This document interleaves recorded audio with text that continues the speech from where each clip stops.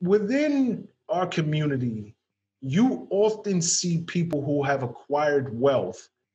They've done it either slinging weight, selling drugs, or through entertainment, sports and entertainment. Why is it important for you to showcase people who are average, everyday people who have gone to college, people may not have gone to college, but people who have started businesses and created wealth? Why is that important for you guys? And the reason why we say that's important is it's not just for us, it's for the community. We wanted to show the community that there are role models outside of those original categories that you said. Everybody don't have to be a dope boy. Everybody's not going to be a next professional athlete. Everybody's not going to be a comedian. So we wanted to showcase and show our community in a different light. We wanted to show that our people, we're more than just being entertainers, dope boys, and things like that. We wanted to actually showcase and show our community that there's other avenues that you can become successful and make way more money than being an athlete or being an entertainer. Because what people don't realize is if you're an athlete or if you're a rapper or whatever you are, you're still getting paid like you're on salary. And there you go. Next you at the rate of a 9-to-5 worker, like you're on what is it? You on that? You're a consumer. You're in that you're category. A consumer. You're not producing for the economy. You could be a consumer or a business owner in that sense. You're an employee. I mean, yeah. So we basically just wanted to show our community that it's larger than that to us, and just show them that hey, real estate is an option, stocks is an option, owning a business is an option. Like those are other options that you can have. And we know that it's not for everyone, but at least we want to show people that these are some options and some avenues that you can take and that you can actually make a difference in. And you don't have to go risk your life. You don't have to risk your body, risk getting a knee blown out. Even if you are an athlete, if your knee gets blown out or if you get seriously injured, guess what? That's all your money going there. So now how are you going to start to provide for your family? And to piggyback off of what Jalen was saying, just to add, like, when it comes to this, not only like with all that other stuff, when it comes to these other categories that we were talking about, like, you're real limited in the amount of people that can be successful. But when it comes to this business game and this entrepreneurship, like, you determine your salary. You can create more opportunities based on the time you put in, the connections you create.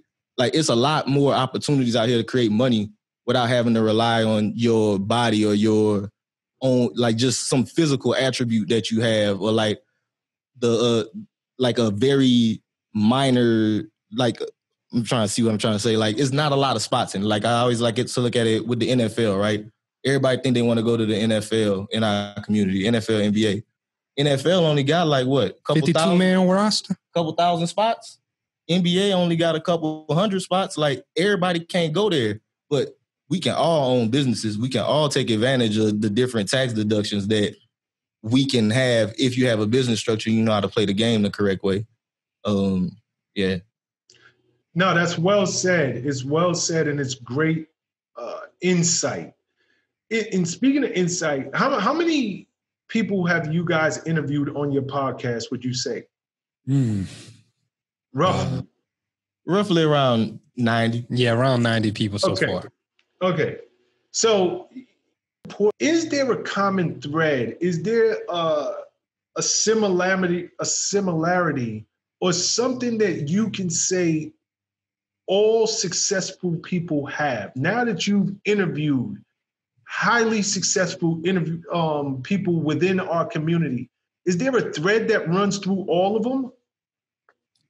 There is, and it's really interesting whenever you start to think about it and you start to see it, because once you start to examine those successful people, you can tell the difference really kind of like immediately. With successful people, they're willing to go above and beyond for one, like they know exactly what their goal is and they're not going to stop until they reach that goal. And they don't really let limitations stop them. A lot of successful people, they don't see they don't see limits. They see ways to get around the limits. They figure out ways to be successful. Another thing that I see successful people, a lot of pretty much everyone that we've interviewed is they understand they can't do it all on their own. They understand the power of teamwork, and they understand that, hey, I need solid people around me who can help me take me further. I'll let you. With that, I mean, just go. No, I thought that was a great answer. Have you guys, because we're taught, many of us, when I was coming up, becoming an entrepreneur, it wasn't something that was glamorized or even promoted in the way that it's promoted today. I think you guys have an advantage. Your generation has an advantage over my generation or even the generations before me because, we were always taught, go to school, get higher education, get a job, work 30, 40 years, retire, and that's when you live your life. So, but, and you just speaking to so many entrepreneurs, when do you guys find is the best time for anybody who's working a job to set out on their own?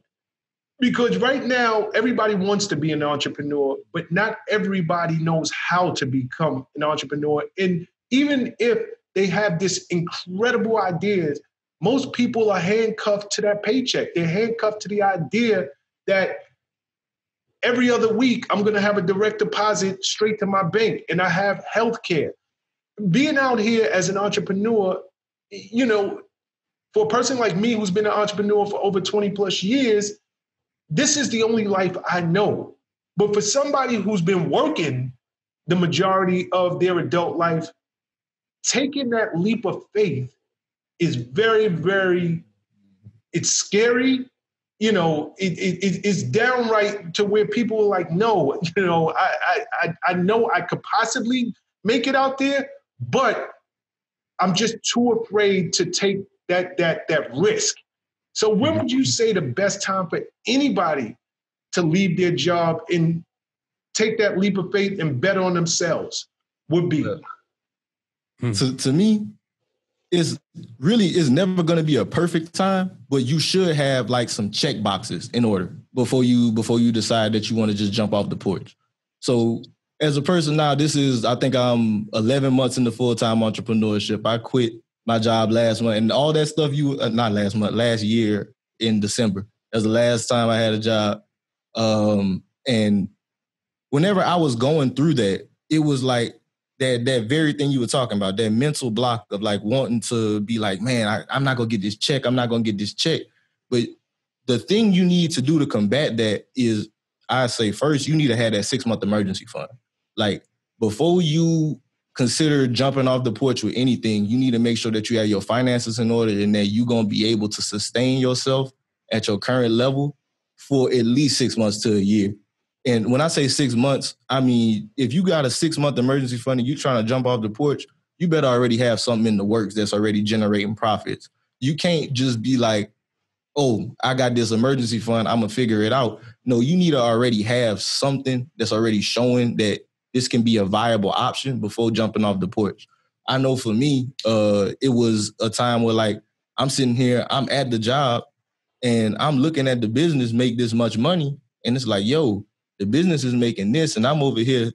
This is taking away time from me being able to build into my business. So whenever it gets to that point, that's whenever you really should consider it, because now it's actually hurting you to be there because you have more potential to earn and continue to grow in that business.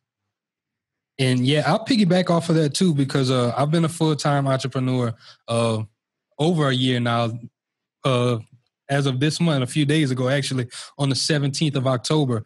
And same thing for me. I was at work and I kind of left before David, but I saw the potential because, like he said, we had something in the works and I was seeing what was coming through, but I was also getting in trouble at work for being on my phone trying to take care of my business. So I was like, it's coming to a point where I'd rather take care of myself and my business to make sure that what I have is going to last versus being tied down here. And like he said, you got to have that 6 month to a year emergency fund. And one thing with us, with Black Earth Renaissance, we're all money in. Like, we have not taken any money out.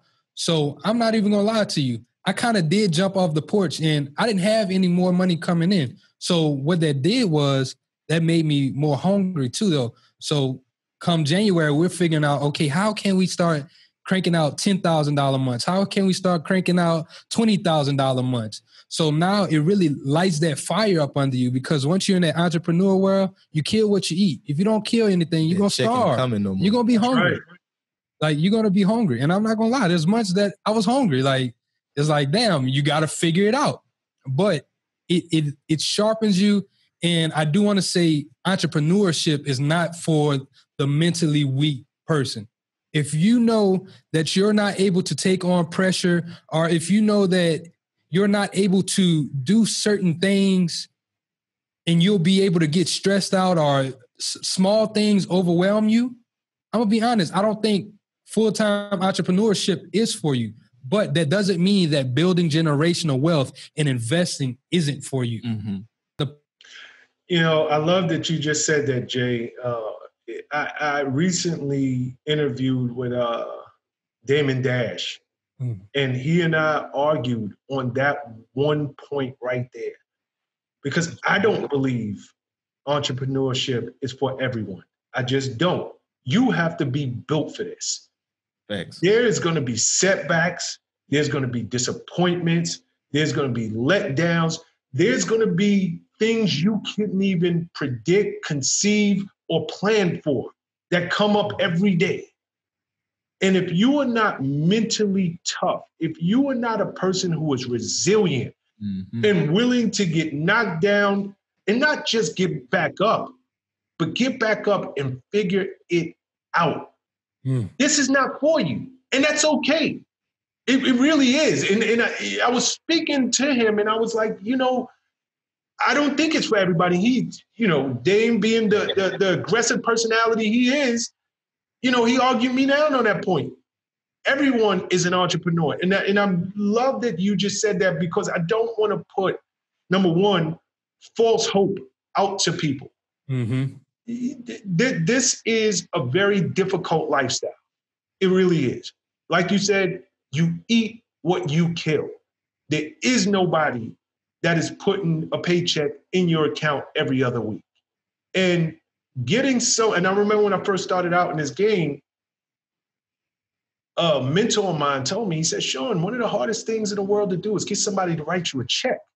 And that's just the truth. Like, getting people to part with their money is difficult. So I think that it's very, very, I love that you brought these points up. Both of you guys really tapped on some great, great points. What's up, guys? Thanks for sticking with me to the end of the video. Truly appreciate you. If you like anything you heard here today, go ahead and hit that subscribe button. And if you know anybody that can benefit from this message, feel free to share. Peace and love.